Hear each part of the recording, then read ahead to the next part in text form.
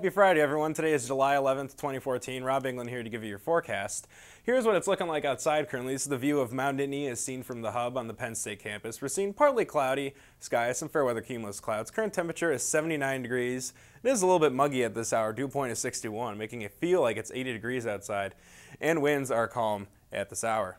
Here's our satellite and radar across the state, and if I step off the screen, you can see that there's no green on the radar, which is certainly something nice to see. We've been seeing a lot of showers and storms this past week, but you are seeing with the heating of the day, we are seeing some clouds start to pop up across the state.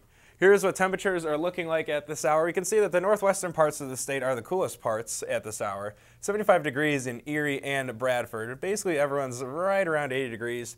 But as we move to the southeastern portions of the state, we can see there the mildest at this hour. Seeing 86 degrees in Harrisburg and a warm spot, 87 degrees in good old Philadelphia. Here is our computer model forecasting rain and precipitation for the next day. We can see that it is trying to put some showers on the map right now, which is a bit overdone, but has the cloud cover about right. And as I put this into motion, you can see that conditions will remain fair. Just ignore the rain. And tonight's going to be clear too. And we can see for tomorrow it is trying to put a few showers on the map and some clouds as well. We'll get more to that later on the rain chances for Saturday. So for tonight, low of 61 degrees, mostly clear skies. So for those of you heading downtown for the Arts Festival, should be absolutely great weather.